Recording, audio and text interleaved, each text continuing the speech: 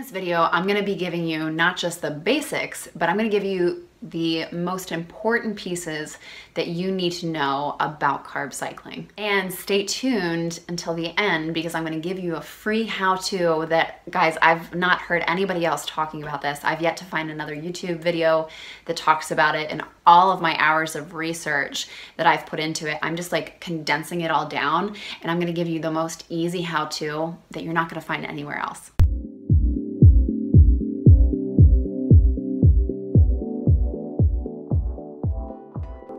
Welcome back to Confessions of a Health Coach. If you're new here, make sure to hit subscribe. My name is Sarah Adams. I'm a certified nutrition and life coach and really just an authority in living a healthy but balanced life. My goal is to remove all of the confusion and overwhelm that comes along with nutrition and healthy living. Make it not just doable for you, but make it enjoyable as well.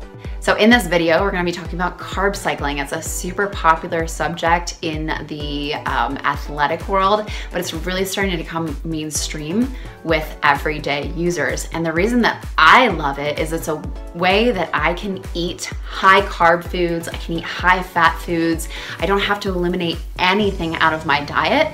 I just have to choose when I eat it, hence carb cycling, and that way I'm not deprived and I can still lose weight or maintain a healthy lifestyle. So before we talk about carb cycling, you need to know what a carb is. It's part of your macros. Your macros are your fats, your carbohydrates, and your proteins.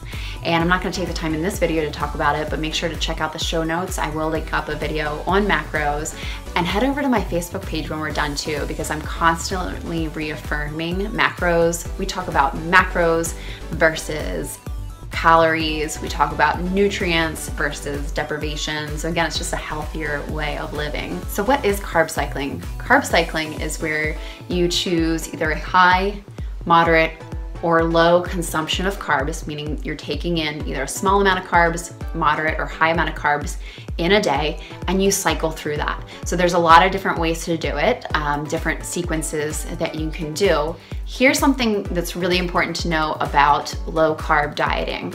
Sure, if you go low carb, you will drop weight fast. For every gram of carbohydrate your body retains, it requires 4 grams of water to keep it there. So you're gonna drop some weight quickly. And what's gonna happen is you are gonna start burning fat as well. However, your body's gonna catch on to that pretty quickly, and it's gonna start to slow the metabolism to match the amount of energy that you're bringing in. Let me give you another visual. So when you take in carbohydrates, your body breaks it down as fuel. It's called glucose. And so your body then shuttles it over to your muscles. Imagine those as like a storage tank. And if those storage tanks are full, meaning you haven't burned off that energy, it's gonna say, these are full, let's put it in our reserve storage tank, which is your fat cell. And so if you eat a lot of carbs and you start to gain weight, it's because that fuel is coming in, it's not needed in the energy tank, so it's spilling over into the fat storage. So what happens when you do low carb dieting is you deplete those fuel tanks so that your body has to start tapping into its reserves, the fat cell. But your body knows that you're not getting in a lot of fuel. And so it's gonna start to think, we're going into a season here where we're not gonna have a lot of fuel. We better just slow that metabolism down so that we don't burn too much. So even after just a few short days of low carb dieting, your metabolism starts to slow down. So by doing some low carb and then some high carb days, you're reaping the benefits of low carb dieting, but without the detriment of slowing your metabolism and getting to a point where with low carb dieting, you'll be so low in your calories and your carbohydrates, your body has kind of matched that, and then you will plateau and you won't have anywhere to go from there.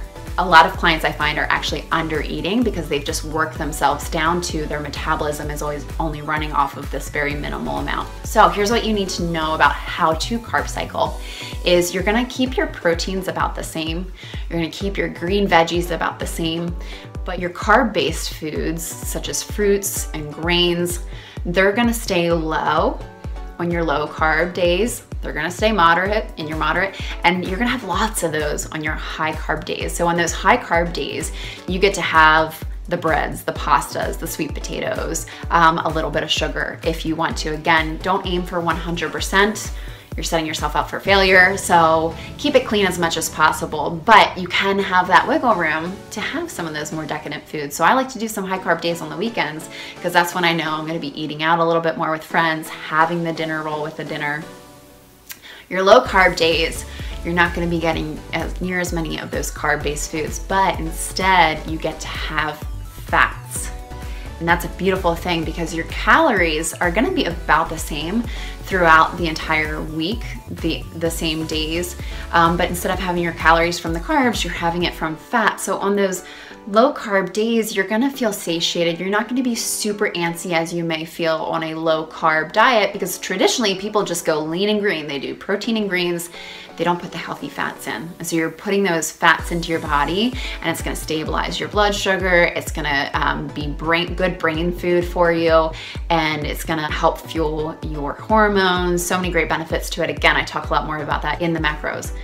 So here's the problem with carb cycling is most people have no idea how many macros they actually should be taking in the day. And I've spent hundreds and hundreds of dollars of hiring coaches and working with them one-on-one and tracking my food and measuring everything and putting into the apps and doing check-in calls to figure out, am I on point? So first off, I'm gonna invite you to go to becomealifer.com, check out the show notes, becomealifer.com. For just $10 a month, you can be part of my community, my lifestyle community. You can be an official lifer, and there are recordings in the archives of all of the videos that I've done with my group one-to-one about macros and about carb cycling.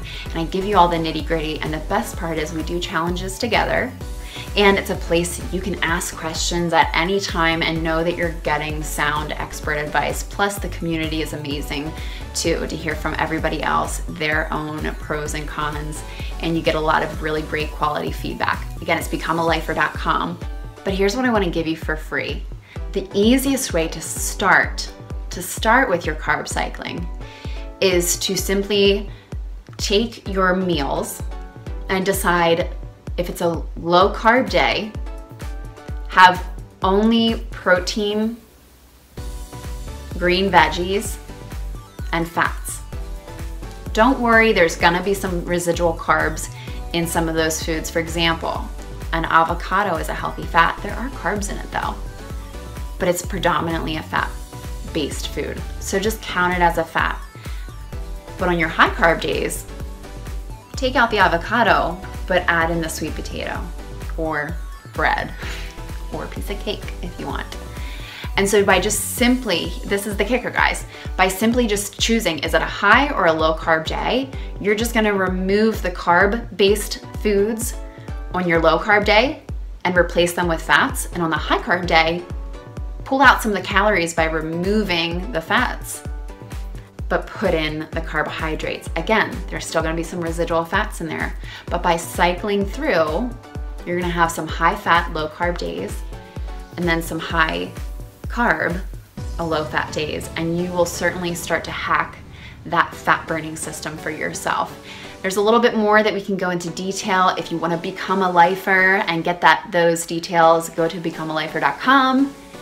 And I'd be more than happy to give you my favorite cycles as far as how many days of low carb and how many days of high carb. We also have amazing lists of food, so your grocery shopping list, so you'll know exactly what is a high carb food, what is a low carb food, what is a high protein food, what is a high fat food, and you can get all of those resources in our community.